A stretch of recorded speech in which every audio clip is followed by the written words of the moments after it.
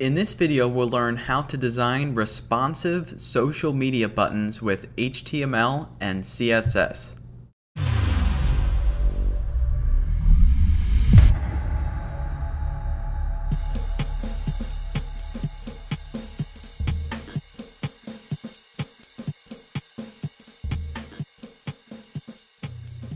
Okay, so here we are on my desktop with the responsive social media buttons. So at full width, we're going to see all 6 buttons here, and it's going to display across the entire page. So we have Facebook, Google+, Twitter, YouTube, Instagram, and then email.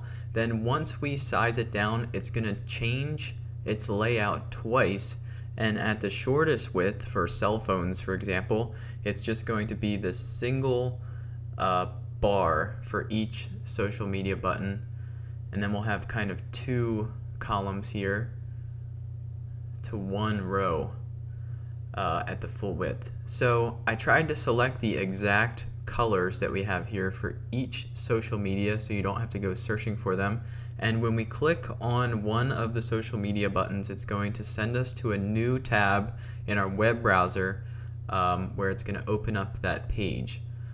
So to get started on this, to save us some time, what I've done is gone ahead and created some starter files that's going to include all of the HTML already laid out, along with the CSS and fonts for the icons. So all we'll have to do is style it.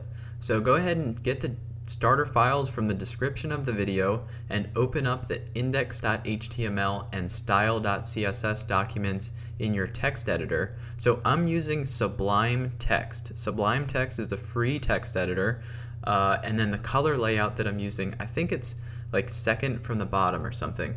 So up top we have some head information already laid out. We have the style.css and font CSS thing linked, along with our title of the website, responsive social buttons, and the meta name viewport up top for the responsiveness of it with the initial scale 1 there. Okay, so once you have the index.html and style.css documents open, make sure you just open index.html in your web browser, and then we'll be ready for the styling.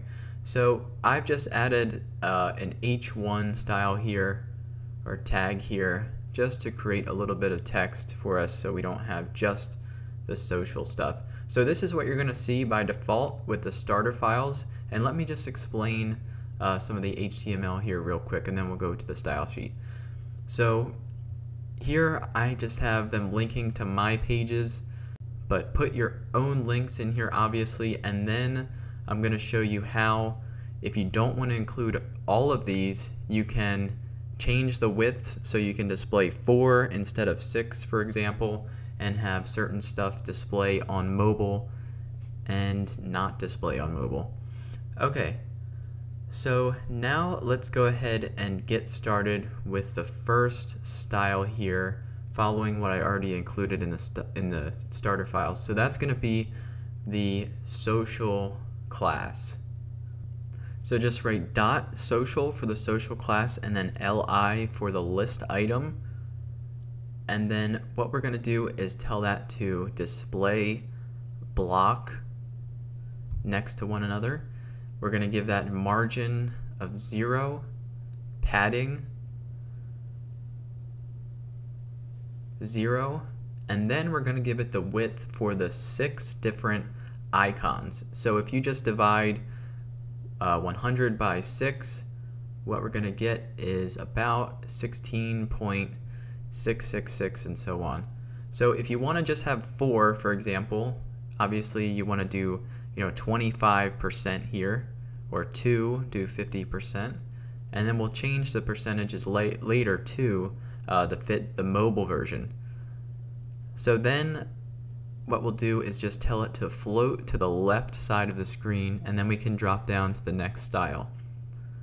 So now if we refresh, we're going to see that they're going to line up next to one another already here. rather than being on top of one another. So let's go ahead and style those icons themselves now. So we'll just reference that with social I. So if you remember, for Font Awesome, which is the icon set we're using, they use the I tag, which is really for italics, but that works too in this case for the icons. Okay, so we'll just give that or let's just write color, and then we'll give it the color of white, or FFF, later on. We'll see the white take into effect once we have our background color. And then let's give that a font size of 190%. That's going to be a good size for the icons. And then we'll leave the opacity blank for right now. I'm going to show you that later on. And then we'll give it a margin of 0, and we'll tell them to text align center inside of the list item with a width of 100%.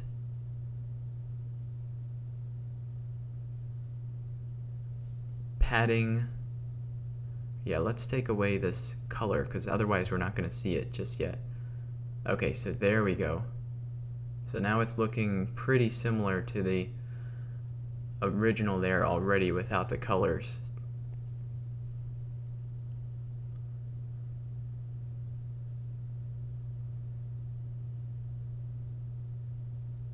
Okay, so let's give that a padding of 4%, and then a CSS3 style, which isn't that well recognized yet, I don't think.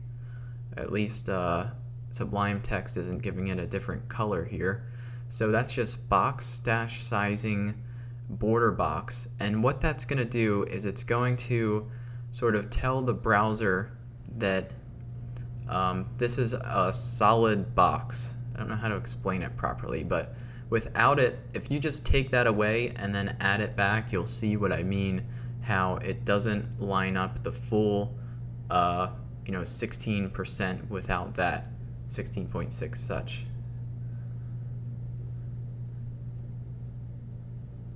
Okay, so now we can start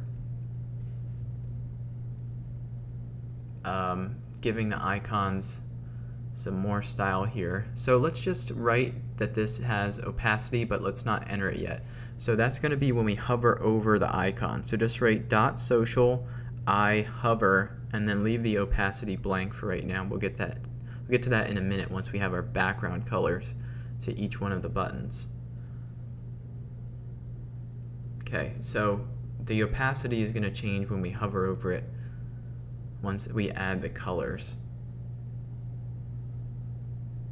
Okay, so now we'll give the colors to each using an ID for each one. So we have Facebook, for example, email, Google+, Instagram, and let's start with Facebook just because that's the first one that we have there.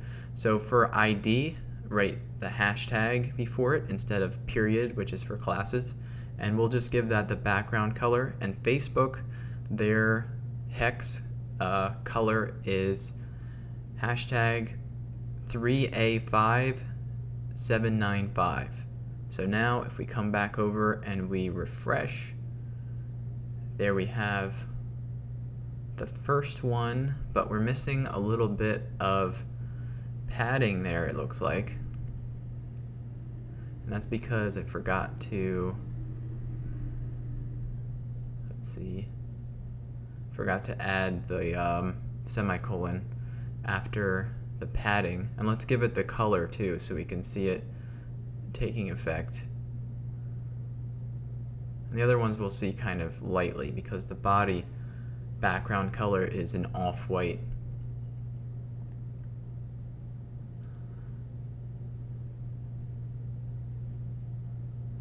And let me just add this semicolon here. Now if we refresh, it's going to look just like the original there without the opacity. Okay, so let's drop down and we'll give the others their background colors. So the next one is going to be Google+. So just write hashtag Google-plus for the ID, and then background, and the hex value for Google Plus is hashtag D95232.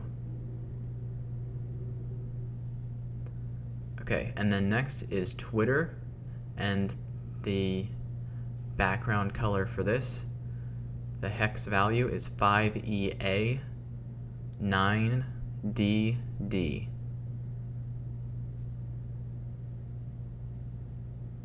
Okay, and then if we refresh, there we have them taking form with their colors. Okay, and now let's add the YouTube background color, which is E12B27. Okay, and then Instagram, which I wasn't sure which one to use for Instagram, but I think this is right.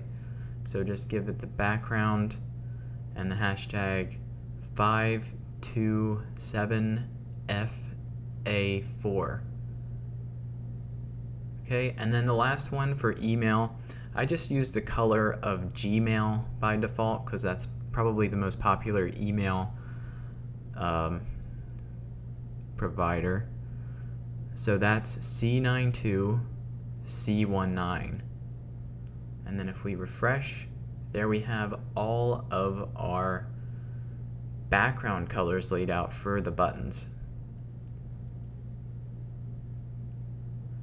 Okay, so you'll also notice that all of the ones that are Google related are red, and then the others are blue. So it's kind of like blue on the left and red on the right when we're at the 2-column width. So now let's add some opacity. So I've just added the hover opacity, made that 1, and then 0.5 for the regular default opacity. I think the original is 0.6. So now when we hover over it, it's going to give us that color effect that we're seeing. So you can change that around and experiment with it to give it, the opacity that you want, especially related to whatever the design you're making. Okay, so I like the 0.6 and then 1 looks pretty good to me. It's not too light, and then it's nice and bright when you hover over it. Okay, so now we'll drop down to our media queries, where we're going to have two different sort of media query sets here for two different widths. So we have the main width, then we'll have sort of an iPad type width here, but you can always check the different device widths to decide what you want to do with it, or if you want it to display or change multiple times.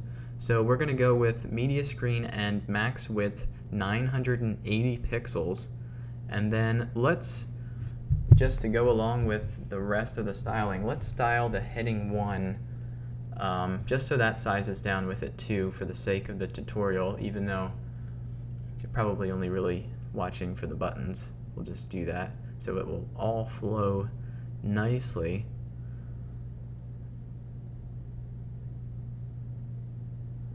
So as you can see, the size is going to drop a little bit. So let's just style the H1.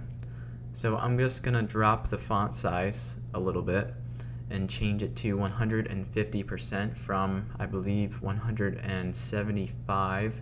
And then let's style the icons. So write .social I, and then we'll give that a font size of 175% from 190 at the full width. As you can see up here, there's 190 for the icon, 175 originally for the heading 1. Okay, and then we'll also just drop the padding a little bit, and this is up to you if you want to do that. So I think it looks better when you decrease the padding slightly as you size it down. So now if we refresh, it's going to change for us at that 980 pixel mark. The only other style that we need to add for this width is changing the actual list item width for the buttons. So just write social LI, or I wrote I, so now it's not going to display properly. Let me just change that to the list item.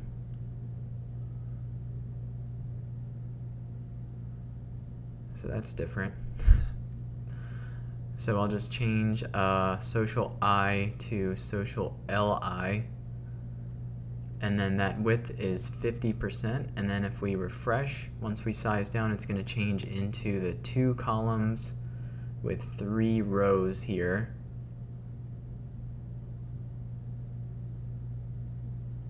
Okay.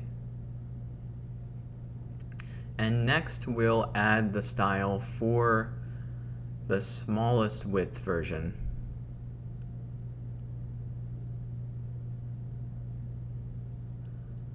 And let me just pull up how this is going to look on an iPhone here, for example, since the browser won't flex down that narrow.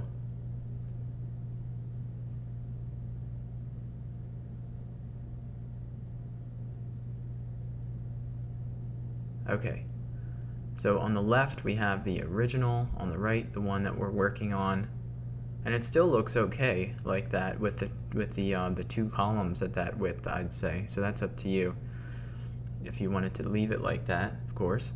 But let's add our next and last media query here, and we'll just make this for a max width of 768 pixels. Okay, and then open and close the swirly brackets, and then again we'll just style for the heading 1 followed by the icon and list item. So we should probably have done the list item first, but that's okay, before the icon. So we'll just go with 125% for the H1, 155% from 175 for the icon, and then I'm going to reduce the padding a tiny bit more also to 2% instead of 3%. And then lastly, we're going to style the list item itself, and we'll give that a width of 100% and tell it to float none instead of float left, because there's no need to float when there's just one row. Okay, and then if we refresh it, there we have our finished version here with the smallest width. So that does it for the tutorial, you guys. What I'm going to do right now is I just want to get all of these displaying right here so we can see them all on the same page. Okay, so there we have the full width, the single, and then the 2. So that does it, you guys. Also, if you wanted to get your own icons, you can go to Font Awesome's website and do a quick search for the different icons you want to add here. So I thank you for watching, and I'll see you in the next video.